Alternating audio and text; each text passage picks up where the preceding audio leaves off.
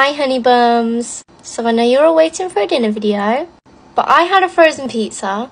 Diego had a bowl of 7 chicken dippers. That was it.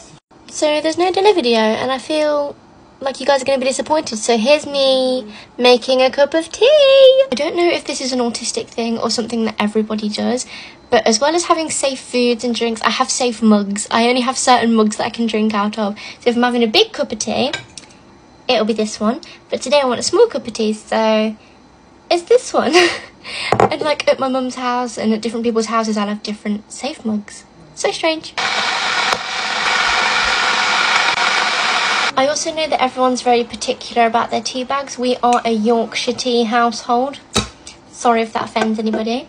I also have to have sweeteners, which is kind of sad, but I kind of got used to it. But we ran out of these once and I had to have sugarless tea, which was quite depressing, to be honest. Also, it was all fun and games getting the clear kettle, but why do you have to descale it so much? Is it because you can actually see it inside that you're thinking, wow, I need to descale it? I don't know. But everyone told me not to get it, and I did. I've also realised that since buying these bubbly cutlery, they're like my safe cutlery in the house, because we have ones with black handles as well. And I don't use those anymore, I only use the bubble cutlery. And if the bubble cutlery is in the sink and there's black handle cutlery in the drawer, I will wash the bubble cutlery. I created a problem for myself there, I really did. How cute is this little milk? Oh, I love it. Does anyone else think this feels like a FaceTime call? Like I feel like I'm on FaceTime to you. Love it.